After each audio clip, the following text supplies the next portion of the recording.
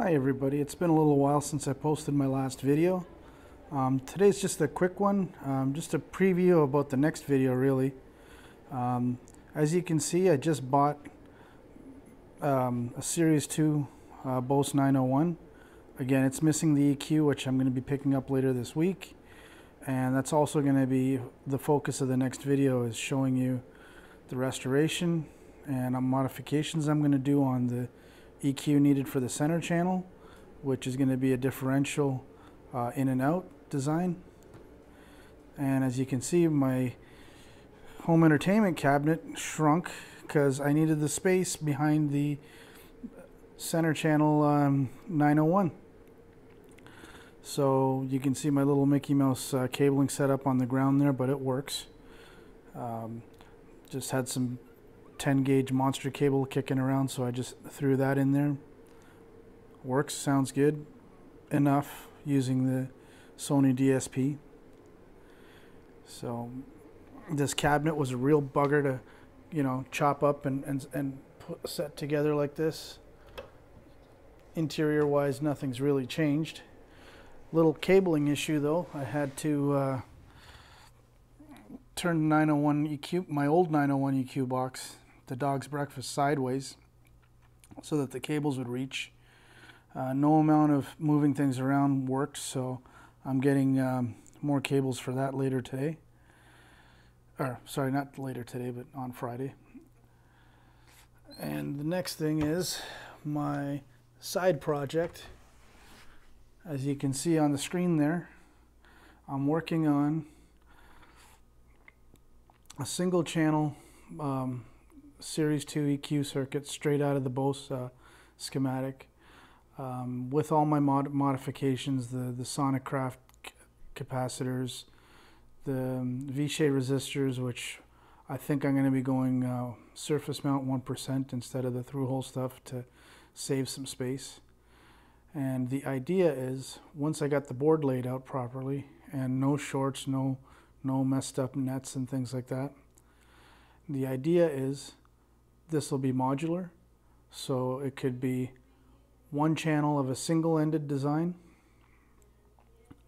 or it could be the negative input of a differential design or balanced design, and then use another circuit board to do the positive signal. Don't know if that made any sense to you guys, but again, there will be more details coming up. That's basically it for now.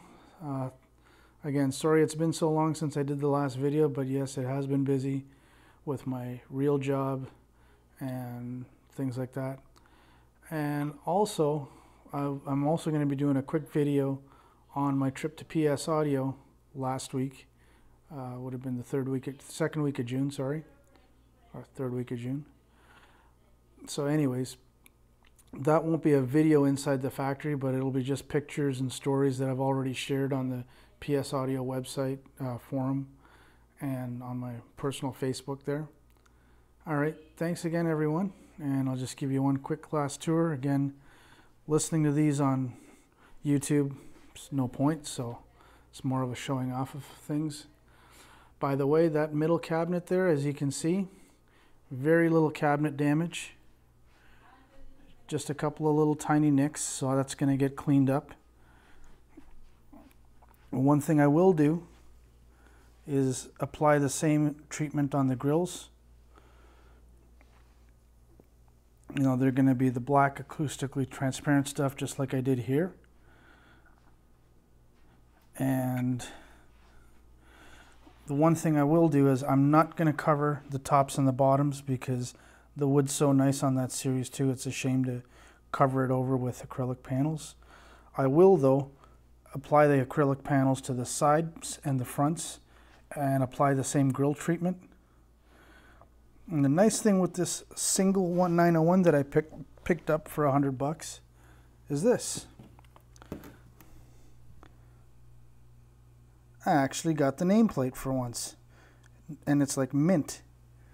The sad story behind this 901 that I picked up locally, I got it with the Series 6 stands for $100, and the guy who got these off of another person claimed that the other speaker wasn't working.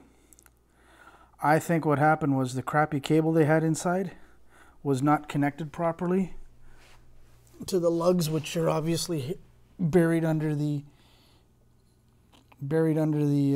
tulip stand here. So that said, the guy literally chucked it in the garbage. So I probably could have gotten a 2-for-1 deal. Hello, Happy. Where are you, dear? Here's my dog. Hello. Hello. Yes. Scare the people on YouTube. That's it.